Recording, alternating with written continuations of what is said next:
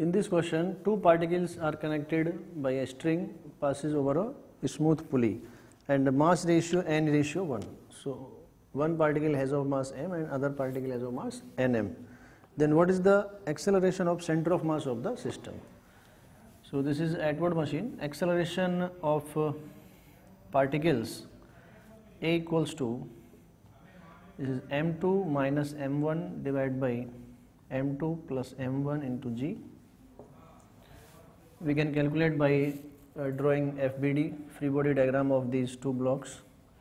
So, A equals to nm minus m divided by nm plus m into g. This is n minus 1 upon n plus 1 into g.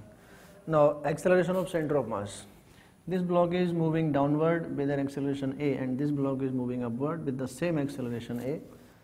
So, acceleration of center of mass ACM equals to m1a1 plus m2a2 divided by m1 plus m2. This is in vector form.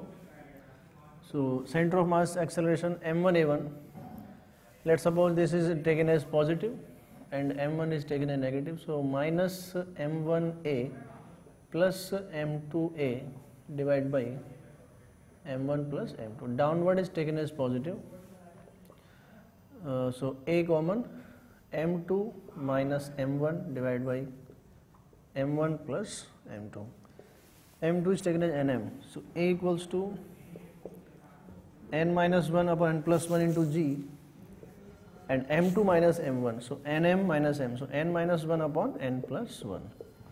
So, it comes out ACM equals to n minus 1 ka whole square upon n plus 1 ka whole square into g. This is the answer.